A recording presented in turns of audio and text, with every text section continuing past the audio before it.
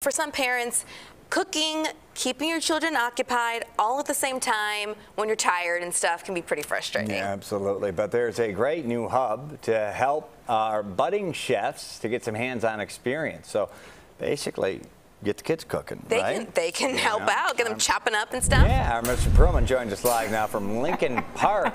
Marissa.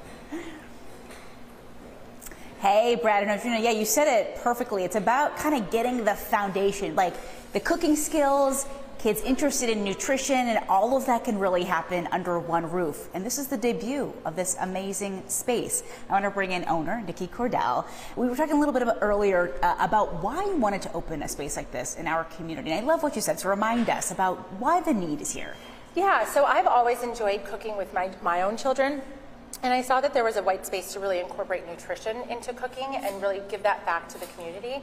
So we work with a registered dietitian on all of our curriculum and our recipes to make sure that they're nutrient dense and really bringing in that whole food background. Absolutely. And we have some of your kids here and friends, and we've been making these incredible smoothie bowls. And so now what's the process we're doing? This is like kind of the fun part where you guys can get involved, right, and start decorating? Exactly. So this is kind of the tail end of the process. So we've mixed the yogurt and the coconut and the spinach together. And right now what we're just doing is we're decorating. So the kids have actually chopped up and prepared this meal. And we're using homemade granola that also has coconut flakes and chia seeds in it as well. So they're really getting kind of, again, that whole food picture. Absolutely. And you guys have to see this whole process come together, right? Kendall, you need some granola? Yeah, let's share. Over here. Awesome. Turns, guys. There you go.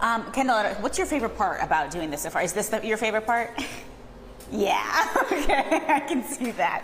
And how do you decide kind of what to choose to serve in these classes, to cook?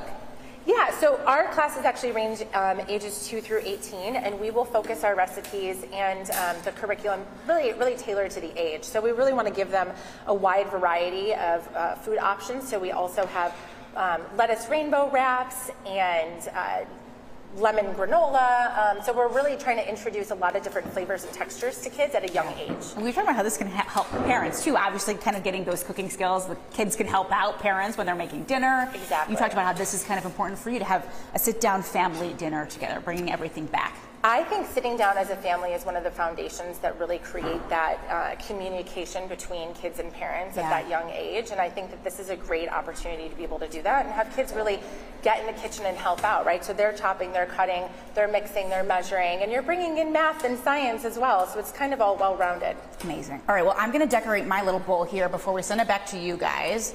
These kids helped me out by making my smoothie bowl. Should we try it, guys? Yeah, let's try it.